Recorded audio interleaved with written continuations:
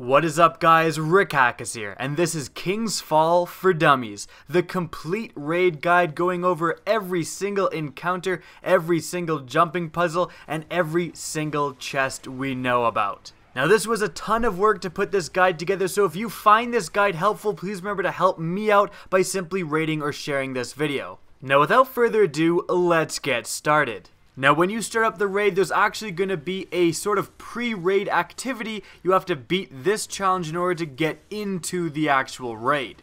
Now, you're going to spawn right in front of the court of Oryx. Now, there's going to be 6 statues leading to the court, and activating each one of these statues is going to open the portal at the court of Oryx, and that's again going to lead into the actual raid. So how do you activate these statues?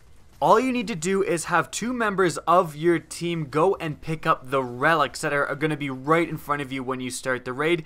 They both take these relics, take it down to the statue that is the proper statue. There's only going to be 1 statue that has even the option to put these relics into it.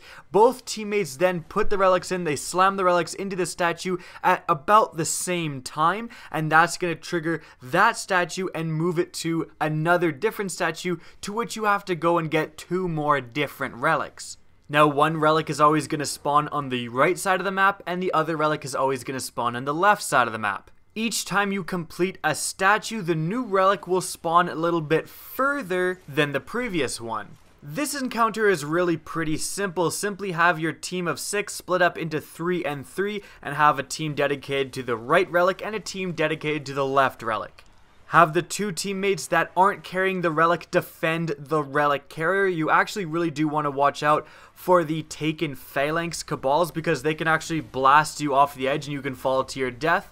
But you can often just distract some of the adds with grenades, with killing some of them, and simply ignore the rest, running your relic carrier through, and then meeting in the middle, right in front of the statues, to ensure that both players carrying the relic slam the statue at the same time. Now, along the way, there's going to be these transparent barriers that appear along the route the relic carrier has to run to reach the statues again. If you're defending the relic carrier, simply make sure to shoot these barriers down as quickly as possible when they appear, so the relic carrier can run through. Now, you do want to try to do this encounter quickly, because it is slightly timed. If you take too long to activate a statue, it will deactivate, and you'll actually have to go back 1 and activate the previous statue again. This encounter is relatively easy. You should be able to get this no problem. You may wipe a few times simply because the spawns are semi-randomized, so sometimes you can have a little bit of trouble finding a relic, but the rule of thumb is that if you can't find the relic, you passed it. Now, when all the statues are activated, again, it's going to open the portal on the court of Oryx. You simply have to run through. You do not have to kill any of the enemies that spawn when the portal opens. Once you get through the portal, you're going to find a chest immediately that's going to open when all 6 members of your fire team are in the actual raid. The chest awards moldering shards. Now, if you're like, what the heck are moldering shards? They're pretty useless. All they do is that when you hold 20 moldering shards, at the end of the raid, it's actually going to take away 20 of them. So if you have like 23 at the end, you're going to go back to 3.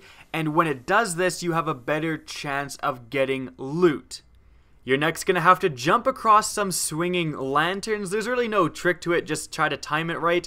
And then you're actually going to enter another jumping puzzle. This jumping puzzle is going to have you jump on top of a Hive ship that's leaving the station, essentially. There's a lot of other Hive ships that are moving around in this large open area, and you have to know which ones to jump to, because you jump from Hive ship to Hive ship to Hive ship to eventually get across the entire area and to the platform on the other side. Now, instead of me trying to explain it, I'm just going to show you right now the exact route you need to take.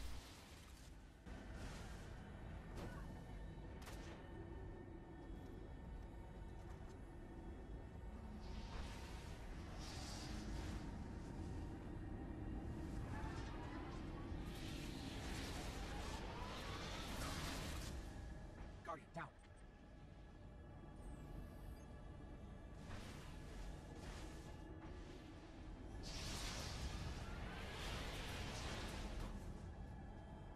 Guardian down.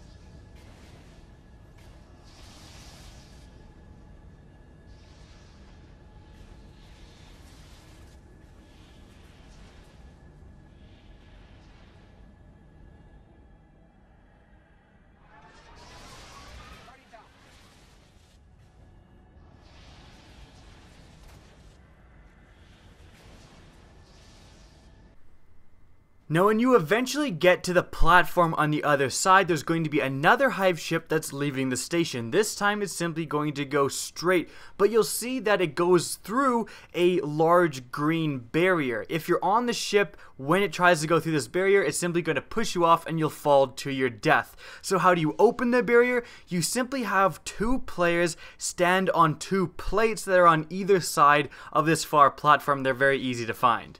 So the mechanics for this section are simply have two players stand on the plate that's going to open the barrier. The rest of the players hop on the ship, go through the barrier, and go to the other side. When you're on the other side, there's two more platforms that hold open the barrier. So once you're on the other side and you're holding open the barrier, the two people that are on the initial side on the platforms then jump onto the ship and go through.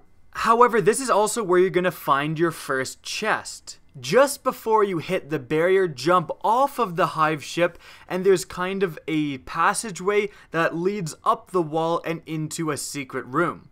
To get into this room, you actually do need to open a door, and the door is opened the exact same way that the green barrier is, by having two players stand on the two plates. So what you should do for this segment is simply have two players hold open the portals on the first initial side. The rest of the players jump on the Hive ship, jump off to the left to go and get the chest. Once they loot the chest, they jump down onto the far platform, hold open the two new portals, and let the two players that were holding open the initial portals jump on the Hive ship, jump off to the left, get the chest, and continue along with the raid.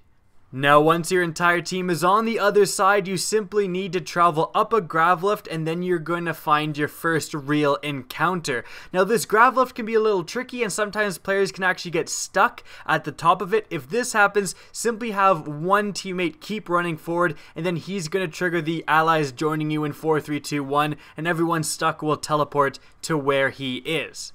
Now the next encounter is going to be your first real challenge of the raid. And all it is essentially a glorified game of hot potato. You're going to see a plate in the middle of the room right in front of you. On either side are going to be these misty rooms that have two totems of annihilation. Once you start the encounter, you have to have someone always on these two totems. If someone's off one of the totems, you'll have only a few seconds to get someone back on, or your entire team will be killed and you'll have to start again. The problem is also that the misty room, while you're in it, it will actually continually damage you until you die.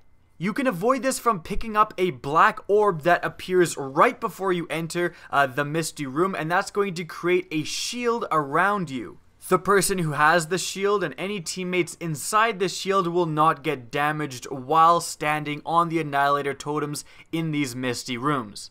Now the problem is that the shield only actually lasts for 30 seconds, and when it goes away, it passes to another teammate that is within the shield's radius. So make sure you have another teammate with you when the shield passes, because you want it to go to a teammate rather than just disappear altogether. If you have the shield and it passes to a teammate, what's going to happen is that you're going to get a new mechanic called Deathsingers Gaze times 10. When you have this new Deathsingers Gaze times 10, you can actually go back to the middle room, and when you stand on the middle platform with this Deathsingers Gaze active, that's what's actually going to decrypt the ruins on the main door in front of you and let you go to the next encounter. And those are all the mechanics of this section. So what you're going to want to do is have your team of 6 split into 2 teams of 3, a right team and a left team. So if you're on the right team, you're going to have 2 members of the 3-person team go. One actually goes and collects the black orb, and both of them then go and travel to the Annihilator totem. One person from the right team stays in the middle and simply kills ads. The 2 people at the Annihilator totem will simply kill ads. There is a Boomer Knight that spawns up in the kind of top level. You definitely want to keep an eye on this guy. He has killed many a person. But in any event, when the shield wears out and it passes from one of the players around the Annihilator totem to the other one, the player that originally had it, who now has Deathsingers Gaze times 10, runs to the middle platform. When he does this, he simply calls out his teammate's name that is at the middle platform currently. You say, "Hey, Jim, get down there, I'm switching with you." The person at the middle switches positions with the person who has the Deathsingers gaze, and the person in the middle goes down and joins the other person who has newly got the shield in the Annihilator totem. The person who has the Deathsingers gaze times 10 simply stands in this middle platform until his Deathsingers gaze is gone. Once you don't have any more Deathsingers gaze, like once it's gone from your screen, there's no reason for you to be in that middle platform anymore. You can simply start heading down to the Annihilator totem, barring staying in the middle a few seconds to kill some ads. In the meantime, the two players at the Annihilator totem are going to transfer the shield again, and then a new person is going to get the Deathsingers gaze and have to go to the middle. And although that's described for the right team, the left team is going to be doing the exact same thing. And that's really all this encounter is. You simply have to hold open the Annihilator totems, and you have to have two players near there to juggle the shield when it transfers from one player to the other. When it leaves you, you have the Deathsinger's gaze, so you have to go to the middle, and then the person in the middle goes to the Annihilator totem so he can get the next shield. Again, it's glorified hot potato. Communication is key for this part. It's really important to let your guy know, hey, I'm switching with you right now, get over to the Annihilator totem, and so on. If there's ever 3 people in the middle platform, something has gone terribly wrong. If someone dies in this encounter, it's actually not the biggest deal. You can fight through it, but again, make sure someone is at the Annihilator totem. What's probably going to happen is that if someone dies and then no one has the shield, send someone over to the Annihilator totem and they're just going to die. They're going to stand there and slowly die. There's nothing they can do about it, but it's going to keep your team from losing, and hopefully another player can wait until the black orb respawns, get the shield, get back to the Annihilator totem with the shield, and revive the teammates that died on the Annihilator totem. Once enough players with the Deathsinger's gaze have stood on the middle platform, that's going to activate all the runes of the big door in front of you, and eventually it's going to open and lead to the next encounter.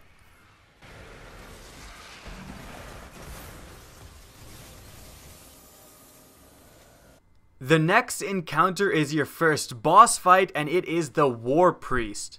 So when you enter this encounter, you're going to see that there is 3 different plates, one in the very middle, one off to the right, and one on the high left platform.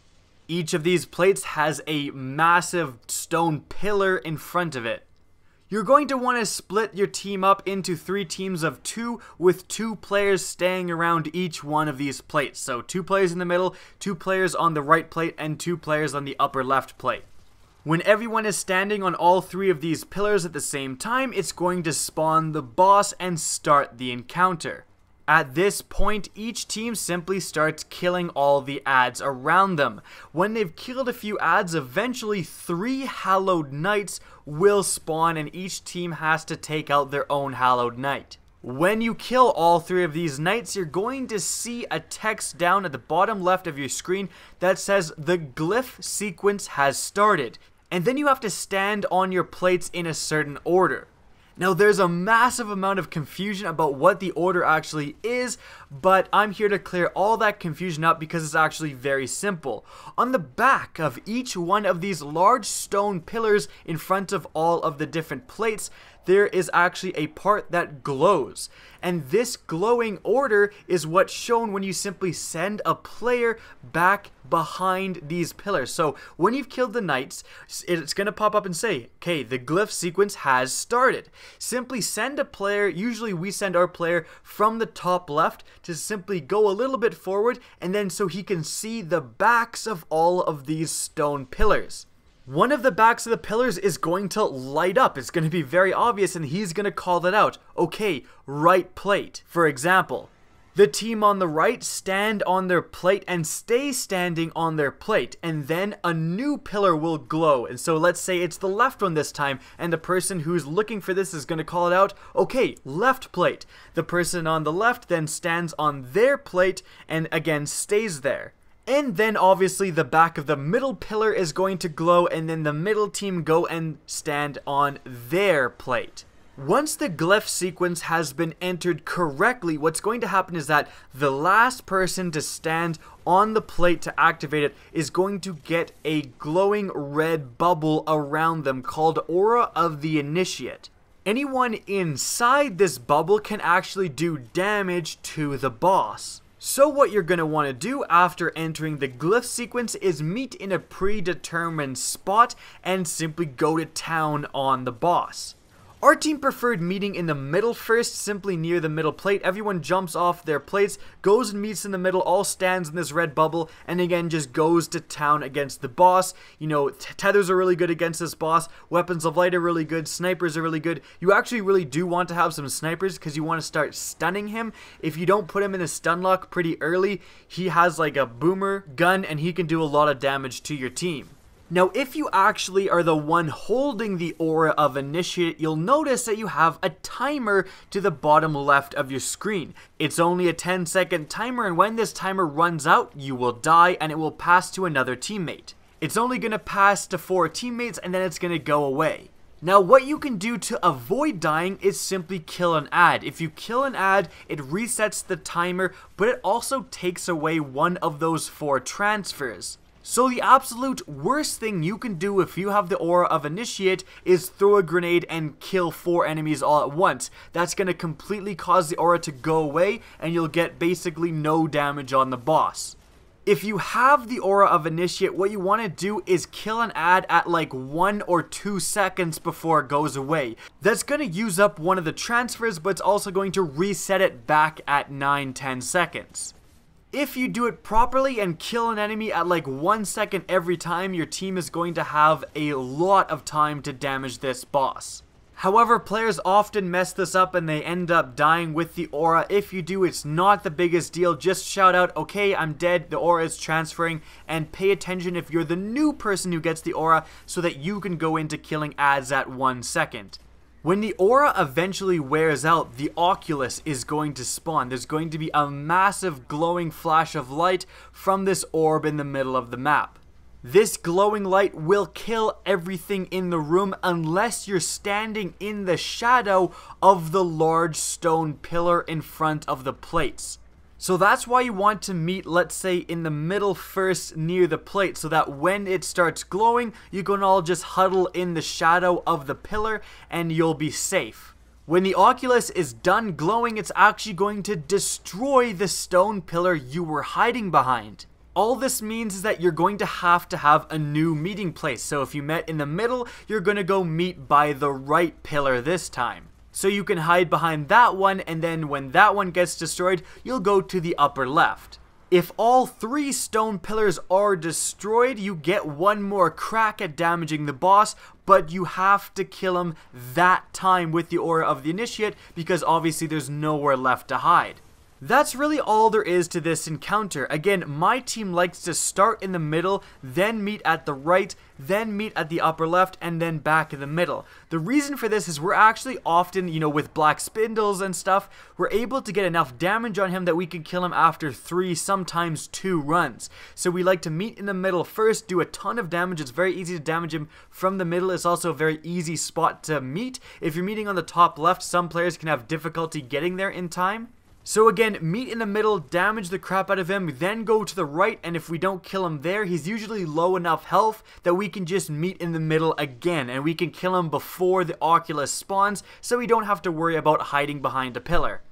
So the summary of this encounter is, stand in all 3 pillars which will spawn the boss, kill ads until there's 3 Hallowed Knights that spawn, kill the Hallowed Knights, that's going to start the glyph sequence, send someone to see the backs of the large stone pillars, which is going to tell you the order to enter the glyph sequence. When you enter the order correctly, it's going to give the large red bubble to someone. The person with the bubble goes to where everyone on the team meets, everyone stands in this bubble, goes to town on the boss. The person who actually has the bubble damages ads at 1 second to extend the length as long as possible. And when the bubble goes away, it's going to trigger the Oculus to spawn that kills everything that isn't hiding behind the shadow of the pillar that you're nearest to. The pillar that you're hiding behind is going to be destroyed, so you simply need to have a new meeting spot near a new pillar. And in case you're wondering how to tell what the sequence is when these pillars are being destroyed, what's going to happen is that if the pillar gets destroyed, there's actually going to be a large orange like flame that appears that is going to indicate the sequence order and when to get on that plate. Now once you beat that encounter, you're moving on to a labyrinth that you have to find your way through to get to the next encounter, but inside this labyrinth is actually a chest. What you're seeing on screen right now is actually a pretty simplified version of the map of the labyrinth. You can see that the map has an entrance and an exit, so to find your way through you need to take the first right, then the first left, the next left, and the next right. Go straight and you'll find your way out. However, you can also see that there's plates marked 1, 2, 3, and 4. To get the chest on this part, you simply need to spread your team out so one person is standing near each one of these different plates, and you need to hop on these plates in the right order. Now you always start with plate number 3 that you're seeing on screen right now, so someone hops on plate number 3, if it's the correct one to hop on, you'll hear a loud bang. When you hear one loud bang, you know that's the correct order. Then you simply get a random teammate to hop on one of their plates. Let's say it's number 2 next. If it's the right one, you'll hear no sound at all. If it's the wrong one, you're going to hear a bunch of banging in a row. So let's say you start with plate 3, plate 4 hops on, it's correct, you're going to hear nothing. Plate 1 hops on, if that actually is correct, you're going to hear one loud bang. So usually if you hear nothing or one loud bang, that means it's correct. Again, if you hear a bunch of banging, it's going to be really obvious, then that's the wrong order. And you simply just do trial and error until you figure out the right order of the plates to jump on, and then that's going to trigger the door to open and you're going to be available to grab the chest. Now once you've made your way through the labyrinth, we have the Golgoroth fight. Now many players consider this fight one of the more difficult encounters in the raid, however I have a strategy that's going to make this fight pretty darn easy. What you need to do to start the encounter is shoot the watery orb up in the top middle of the map. That's going to drop down and Golgoroth the ogre is going to spawn. You're going to see right away that he has a crit on his back where these spidery arms are. Shooting this crit is actually going to get his gaze. When his gaze is on you, he's going to focus at nothing else but you, and he's going to shoot these large orbs out from his stomach at you. They're very similar to the orbs that the Taken Centurions actually shoot at you, so it's very easy when his gaze is on you. Simply stand where there's like basically no cover, there's a lot of visibility in between him and you, and look directly at him and simply shoot the orbs that are coming out of his stomach, and you should be able to survive that no problem. When his gaze is on someone, there's going to be a new crit on his stomach that opens up. So here's how you kill Golgoroth. Firstly, trigger him to spawn, and that's also going to trigger a wave of adds to spawn. There's going to be a bunch of thralls that run in the left and right upper platforms. Kill these thralls and they're going to be followed by acolytes. There's going to be normal acolytes and adept acolytes. You simply want to kill all of these things as quickly as possible. Sunbreaker Titans are actually pretty good for killing these adds extremely quickly. Once you've killed all the acolytes on both the upper right and the upper left side, that's it. No more adds will spawn. At least not yet. So when you've killed all the adds, you'll then notice that, okay, now there's 6 more watery orbs above Golgoroth. What you need to do is shoot one of these orbs. We prefer the front left one. That's going to cause water to splash down, and that's going to make a pool of reclaimed light. When you're in this pool of reclaimed light, you're going to be doing massive, massive bonus damage to Golgoroth. So when you've killed all the adds, shoot down the front left orb of water. That's going to make a pool of reclaimed light, and simply dedicate one person on your team to be the gaze grabber. What he's going to do is shoot Golgoroth's back and grab his gaze. When Golgoroth's gaze is focused on that player, every other player hops down into the pool of reclaimed light and absolutely goes to town on Golgoroth's stomach crit. The person who has Golgoroth's gaze needs to make sure that he's in a position that Golgoroth's stomach is facing the team doing the damage. There's actually a couple of elevated boxes in the front left-ish corner of the encounter, and if you're standing on top of one of these boxes, since Golgoroth's back kind of is elevated just a little bit, you can usually like actually hit his back crit from the front just by hitting, again, the ooze that's kind of bubbled up on his back, and then you won't have to, you know, go to the side or go behind him, shoot him, and then run all the way to the front, so he's actually facing the damaging team. So again, stand in one of these elevated boxes near the front of the encounter, shoot his back from there, you'll grab his gaze, everyone else jumps down into the pool of reclaimed light, and again goes to town on his stomach. The person who has Golgoroth's gaze needs to make it very, very clear to the rest of the team what the gaze is at. He's going to say, okay guys, 5 seconds, 4, 3, 2, 1, get out of there. And when his gaze is done and Golgoroth can actually start damaging other people, everyone doing the damage in the pool of reclaimed light jumps out of there, and that's about it.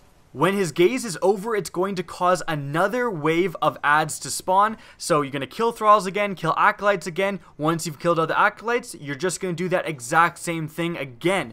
Hit the orb of water, make the pool of reclaimed light. When the gaze grabber gets his gaze and calls it, okay guys, I've got his gaze, everyone hops down into the pool of reclaimed light, goes to town on his stomach until the gaze is gone. They hop out and adds are going to spawn, and you just keep doing that same thing. That's really all there is to it. The only other thing to keep in mind in this encounter is that about halfway through to about 3/4 through, there's going to be no more Hive that spawn, and they're going to be replaced with Taken. When this happens, is actually kind of a good thing, because there's not going to be a bunch of Taken acolytes that spawn. It's just going to be a few Taken thralls. So when the Taken are spawning, you can be shooting down that orb a lot more often. You just want to make sure that when you're down in the pool of reclaimed light, you don't get overwhelmed. So save your area of effect grenades for that encounter. Maybe even have one person on the damaging team just focusing on killing thralls so they don't kill your team. Now this is actually really important, because if you get a certain amount of deaths, I think it's 6 or 7, you're just going to lose. The totem in the middle is going to activate and your entire team will wipe and you'll have to restart. So really be careful in this encounter and try not to die. Like the last boss, sniper rifles are going to be absolutely insane for dealing damage, and so are machine guns. If you don't have a good machine gun, don't use rocket launchers on Golgoroth. It doesn't actually do that much damage, and since your entire team is bunched together, you do have a chance of hitting your teammate and killing yourself. If you have a good rocket launcher, use it for killing the adds as quickly as possible. Like if you have a really good rocket launcher, you can take out a bunch of acolytes all at once. That's going to help the encounter as well. Now that's it for the Golgoroth encounter, and after that you're going to be faced with yet another jumping puzzle. This puzzle is going to have you skim across 2 different walls of this large open area. Now along the platforms to get through this encounter, there's going to be these massive pillars that jut out and can send you flying across the map and kill you. Now the only real trick to this section is that all of the platforms next to these pillars that jut out are always big enough to allow you to stand like right in front of the pillar, wait for it to jut out like it juts out if you're near it, and then wait for it to slowly go back, in which case when it goes back, then make your run, because it's going to be a few seconds until it activates again. Now the only other mechanic in this jumping puzzle is that there's going to be plates that, holding open these plates, if you have a teammate that's holding one of these open, it's going to build a bridge to the next plate. Now if your player standing on the plate goes off of it, it's going to disintegrate the bridge. So simply have your player holding open the plate, everyone goes across, and when everyone's across, the last player who is holding open a plate can now go across as well, because the bridge is no longer going to disintegrate. Now in this jumping puzzle there's yet another chest, but this chest is different.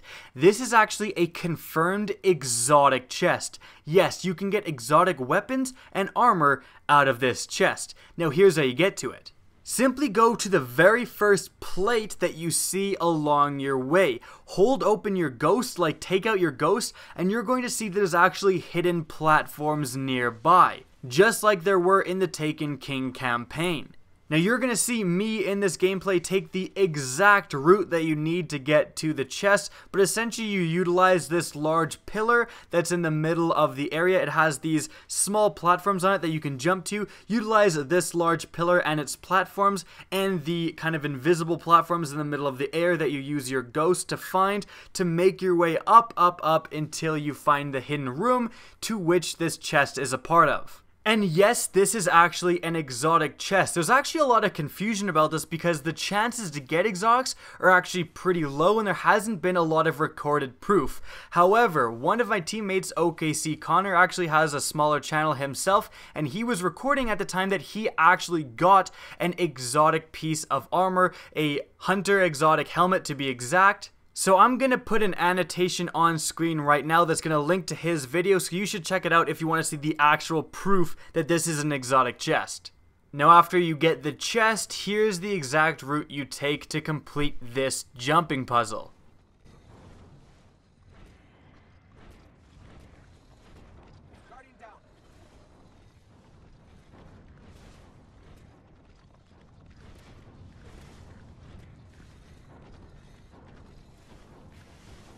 Guardian down.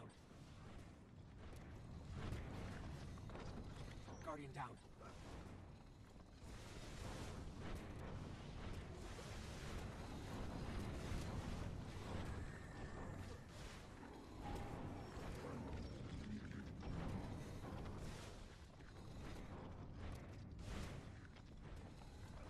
Okay, so now that you're through the jumping puzzle, you're going to face the second last encounter of this raid. Beat this encounter and you'll finally face Oryx himself. Now this encounter is going to have two Deathsingers on two elevated platforms, both surrounded by shields that make them invincible. You're going to notice immediately that a random member of your team suddenly becomes invisible and it says that they're torn in between dimensions.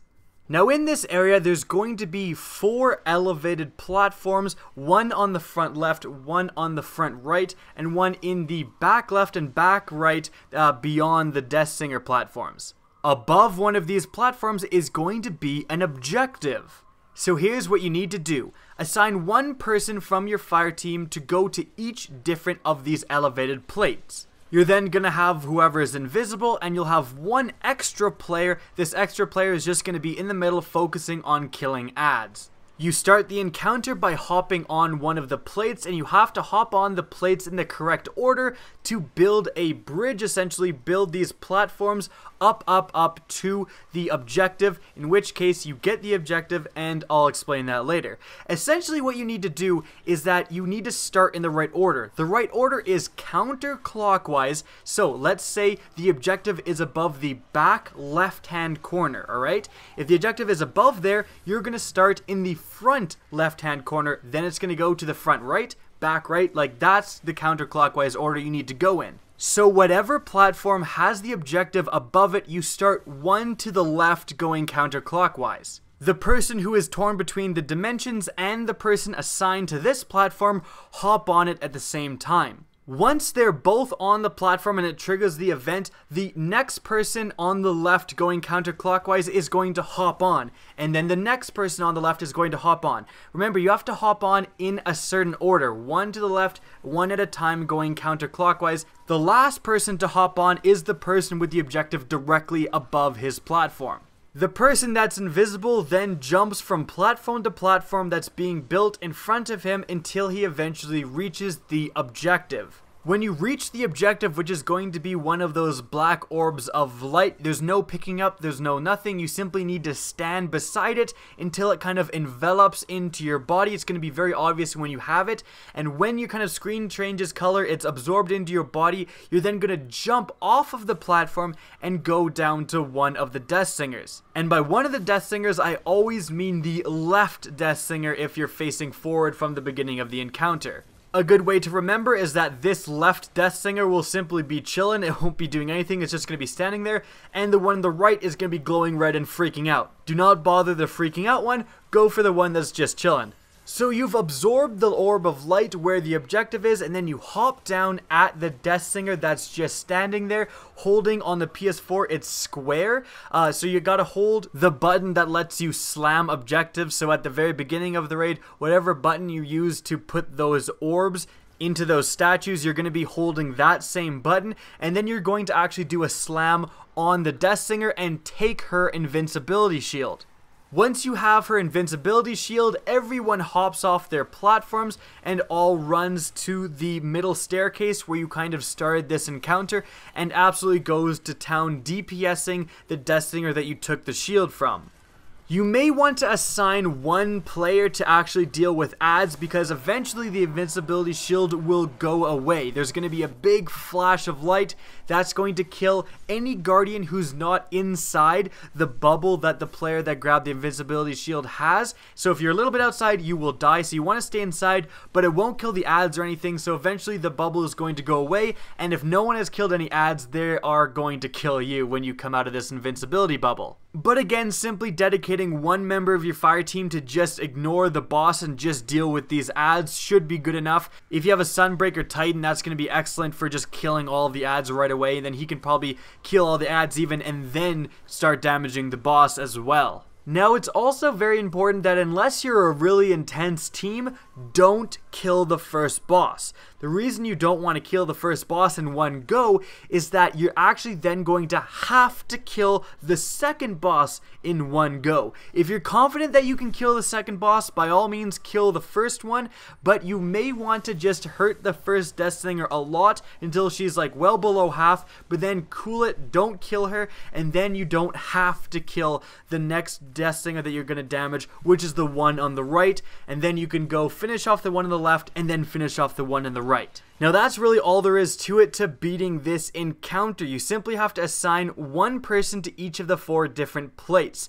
You then have the person who is invisible hop up from the platforms that are built by going on the plates in the right order. Remember, the right order is you always start one to the left of the plate that has the objective directly above it, counterclockwise. Once the player torn between dimensions absorbs the orb of light where the objective is, he's going to jump down at the left Deathsinger first, then the right, then the left, then the right, and he's going to take their invincibility shield by holding square on the PS4 and whatever it is on the Xbox, and then everyone's going to go down, meet in the staircase at the beginning of the encounter, and just DPS the crap out of the boss. The only other thing I want to mention is that at 40 seconds, because there will actually be a timer for the person who is invisible to go all the way up and grab the objective. So if they fall, they really need to go really fast to try to do it again. But if they fall, it's probably going to end up in a wipe.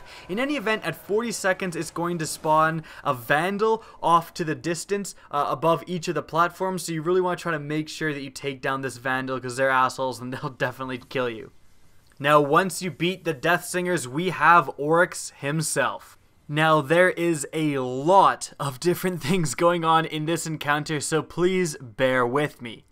Now, you're actually going to trigger this encounter by going to where the orb of little bouncing light is at the very front of this platform, and then that's going to spawn Big Daddy Oryx.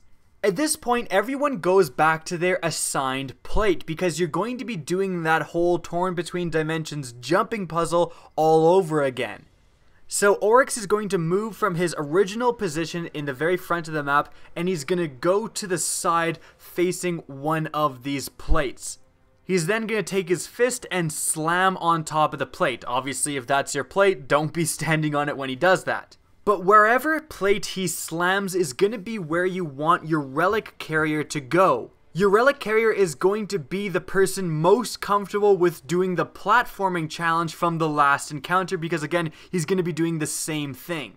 So he's going to slam a platform, and then there's going to be one of those black orbs that actually appears there. The person who's the relic carrier jumps on the plate first, gets this black orb, and then he's going to become torn in between dimensions. Then who's ever assigned to that plate jumps on quickly after. And then again, the next plate counterclockwise jumps on, then the next plate, then the next plate. And the person who's torn between dimensions simply jumps up the platforms until he reaches the objective, just like the last one. Once he gets the objective, instead of slamming the Deathsinger shields, he's actually going to slam a shield of the Vessel of Oryx, which is a knight that's going to spawn very close to where the bouncing orb of light was, where he first triggered this encounter. So he's going to jump down and steal the bubble of invincibility from this knight. And I'm going to pause right here because there's a lot of other mechanics going on while this is all happening. Now, when you jump on your assigned plate, you're actually going to have an ogre that comes out of the puddle near your plate, and you have to kill this ogre as quickly as possible.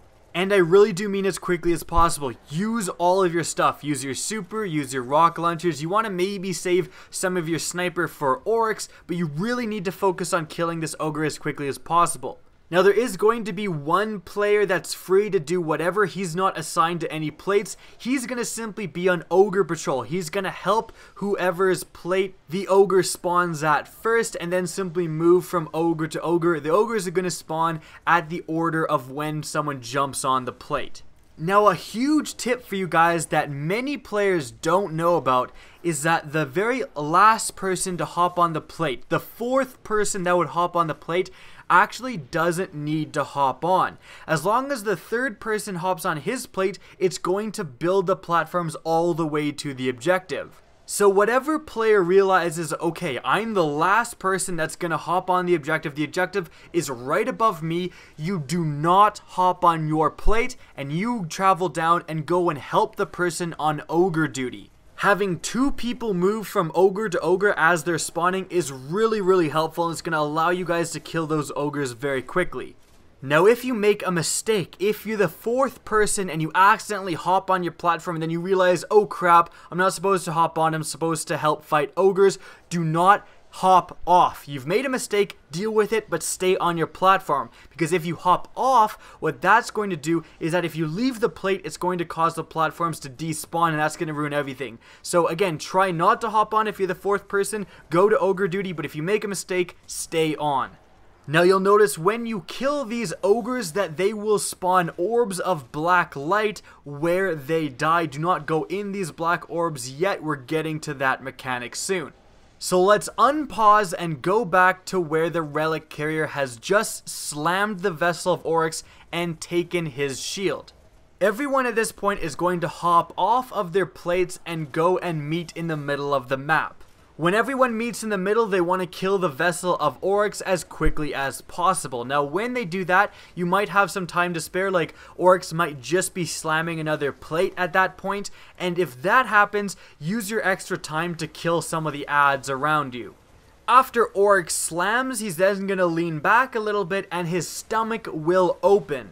At this point, damage his stomach crit as much as possible. Snipers and machine guns are again great at this part. Supers don't actually do that much, and I'm not even sure a tether does anything. You want to actually save your tether for ogres instead. In any event, your team will be damaging his stomach as much as possible, and then he's going to stagger. The moment you see Oryx stagger back from the damage your team has done to him, you want to go back to near your assigned plate, and then you want to go and stand in these orbs of black light that the ogres dropped when they die. So again, whoever was assigned to that plate goes and stands in the orb of black light that was spawned when their ogre died. Now, if you're one of the people that's going to go to these orbs, you simply stand in this orb of black light and look at the bottom left-hand corner of your screen, and it's going to say your gamer tag. Like for me, it's going to be Rick Kackis has uncontaminated or detonated the orb of contaminated light. As soon as you see this text pop up, you run back to the middle and get inside that invincibility bubble. If you don't get there in time, there's going to be a flash of light and you will die. When you get back to the bubble, you continue damaging Oryx until he eventually goes away. Now that's really it for how to damage Oryx. You're going to simply do exactly what I've just said 4 times and you should be able to kill Oryx. However, there are some more mechanics that are going to be occurring along this way. Now, firstly, there's going to be a point where Oryx starts shooting these homing explosions at you, and it's going to be very obvious. You're going to have these massive, it's going to actually show a little bit of a glow where this thing is going to land. When that starts occurring, simply run. Just keep running in circles around your plate, never stop, and you should be able to avoid all the explosions. Now, if someone dies in this part, it's really not that big of a deal. Simply revive him when all the explosions are done. You don't want to revive someone while it's still going on, because they'll simply get hit as they're trying to get up. So again, wait until that whole mechanic is done, because it'll just go away after a certain amount of time, and then revive whoever died. Now, another mechanic that's going to occur after you've damaged Oryx a little bit is that he is going to go back to the middle of the map and he's going to make this big black ball over at the front of the map. And then he's going to start teleporting players one by one into a weird misty circle. It's going to be exactly like the mechanic when you first killed Oryx in the Regicide mission in the actual Taken King campaign. Now, if you're teleported into this circle, what you want to do is try to kill the shade of Oryx as quickly as possible. It's going to be hanging out in the mist. You really got to try to look for it, and then when you see it, just do as much damage to it as quickly as possible. It's really not too hard to kill. Again, use your supers for this part. Putting down a Weapons of Light in the middle at this part is great. Also, tethering it is great. And it should be noted that every once in a while, it'll actually kind of charge in out of the mist with a sword and try to hit you. When this happens, just jump away, like try not to get hit by the sword, because it can insta-kill you. Now again, it's going to teleport players one by one into this misty circle. If you're not in it yet, what you want to do is you want to kill the taken thralls that are running into the giant black circle at the front of the map. When they get into this black circle, they're actually going to go into the misty circle encounter, and it's kind of can be difficult to deal with the Shade of Oryx and all of these taken thralls. So again, if you haven't been teleported yet, work on killing the thralls before they get into the black circle, or I guess I should say sphere.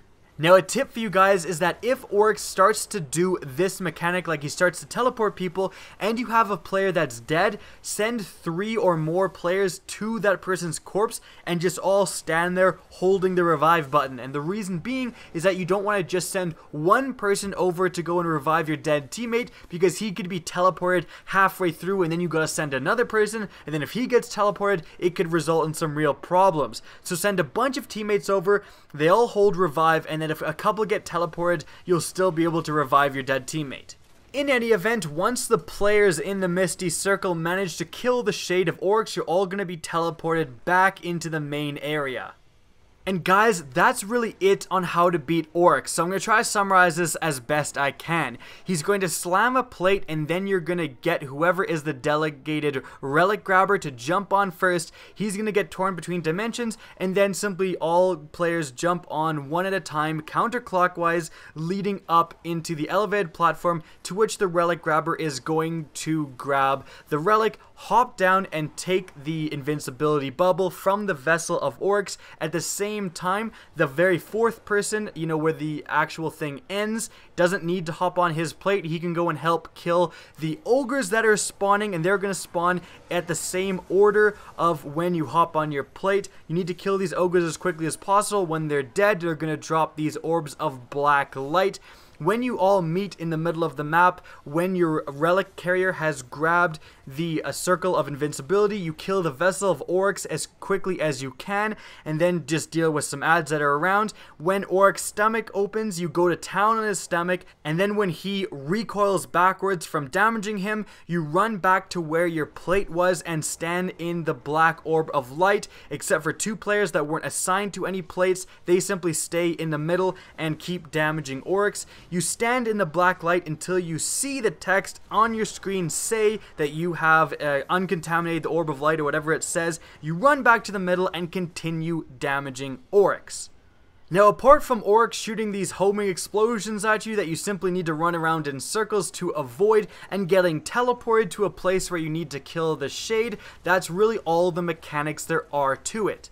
Most teams are going to be able to kill Oryx after 4 sessions of damaging him. But don't worry if you're actually not able to damage him enough in doing it 4 times. There actually will be a 5th time, so you have 1 more time to damage him just in case. Now, the very last mechanic is that after you damage him, it should be 4 times, so his health is going to be nothing. Like on the 4th time you're going to shoot him, his health is going to be absolutely 0 and he's going to disappear. At that point, he's going to come up again at the very middle of the map where he first originally spawned. His stomach is going to open one more time and your team has to put as much damage on him as quickly as possible to kill him. If you don't, he'll clap his hands and kill your entire team. So if this is happening, he has no health and he's going to the middle, you want to pull all the stops, pop all the synths, and just kill him again. Put as much damage on him as quickly as possible. This actually really isn't that difficult, especially if there's a couple of black spindles, so you'll be able to kill him, he'll float off into oblivion, and a chest will open, awarding you, hopefully, with some raid primary weapons.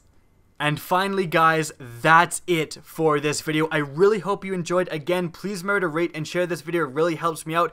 And if you enjoyed this video, you're probably going to enjoy more Destiny videos from me, so I wouldn't be afraid to slap that subscribe button. If you want to get in touch with me, the best way is on Twitter. That's going to be linked in the description of this video, as is my Twitch channel, which you can follow as well. Again, I really hope you enjoyed this video and found it helpful, and as always, have a good day.